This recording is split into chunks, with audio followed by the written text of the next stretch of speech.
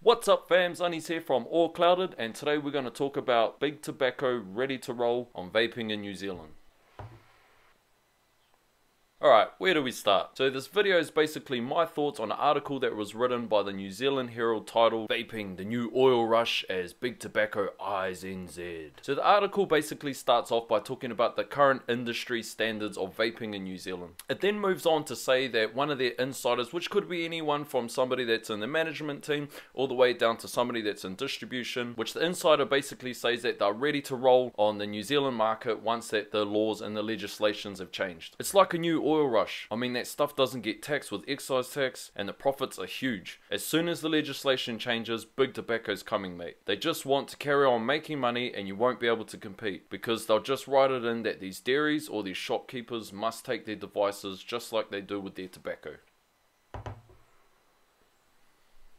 So big tobacco is known as the Big Five, and they're a group of companies that control 60% of the world's market of tobacco cigarettes. Now, is it a surprise that they want to move on the vaping market in New Zealand? Well, no, of course not. The government's applying pressure as they want to see a smoke-free New Zealand by 2025. Smoke-free meaning that there's zero cigarette use in New Zealand. Now, these companies already have the means of distribution throughout every city and town. Now, all they need to do is just adjust. Now, I work for Freezing Works in New Zealand. Now, all these companies, these big major companies throughout New Zealand, throughout the world, they all run on efficiencies. How can we make profit as efficient as possible?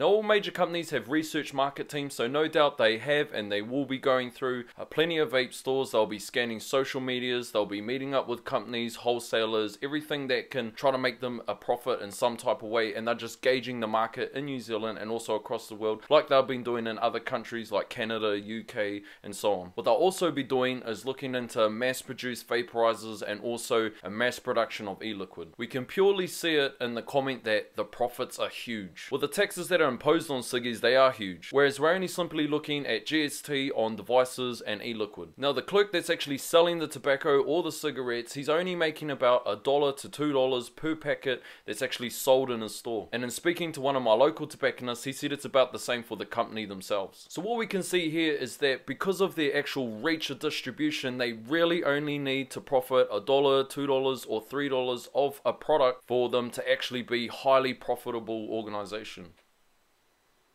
Now, what's good about this is the accessibility to e-liquid at all times of the night if it's in servos and stuff, and it's also about changing the public perception on vaping in New Zealand. Now, having e-liquid and supplies readily available at servos, supermarkets and dairies, then there's a lesser chance that someone who's a fresh convert or someone who's actually looking to quit cigarettes is actually going to pick up a packet when e-liquid's right next to it and it's only about a quarter of the price. What's also good is that the wider New Zealand community of supermarkets and servos are actually stocking vaping products and devices. I think it will really change the public perception on vaping in general.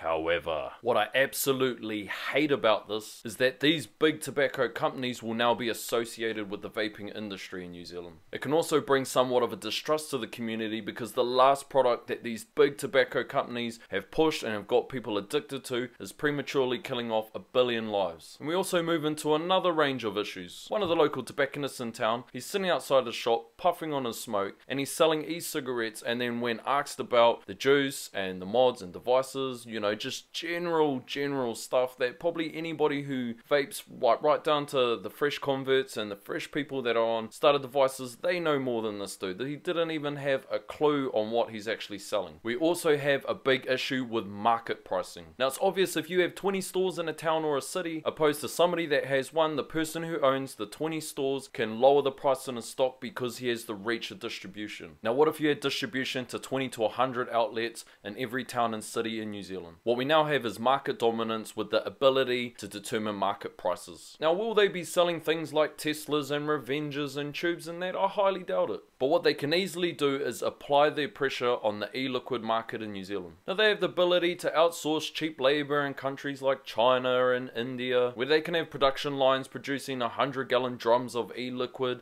and it's only going to cost them a pittance to make. Now, am I speculating? Well, yes, I probably am. I'm pure and simply just raising my views and my concerns on the issue. Now, my views could be totally wrong. They might approach vendors with big checks and say, hey, we're only here to help. We just want to jump on board. We want to make New Zealand smoke-free January 2025. We're just sick of selling this evil product that we've been doing for so long, and we've just been killing tons of people from cancer and diseases. And sure enough, only time will tell. Now, anybody that's currently at an intermediate or advanced level of vaping, they will undoubtedly never support or purchase from anybody that's associated with these big tobacco companies, and they'll always purchase from their local or any recognized vendor in New Zealand. But we must remember that cloud chasers, mechheads, trickers, coilers, and all the DIY makers in New Zealand, we are highly active members of our community, but we are the minority. We're somewhere outnumbered about 4 to 1. So how can we combat the move from big tobacco if they decide that they're not going to play fair and they're going to do a command and conquer policy? Simply, us as the consumers, we are the buying power. If in any way, shape or form they try to apply pressure and put the squeeze on our New Zealand vendors, which have been here since day one, we do our bit to boycott them. We get everyone we know that convert over or are using vaping as a tool to quit, we get them to go to our New Zealand recognized vendors. Our vendors are the people that have left their jobs and have taken a huge risk by actually opening a store and giving us, the consumer, the ability to access to these life-changing products, and they genuinely care about helping you quitting smoking. And if you go further than beginner kits, they're always there to support you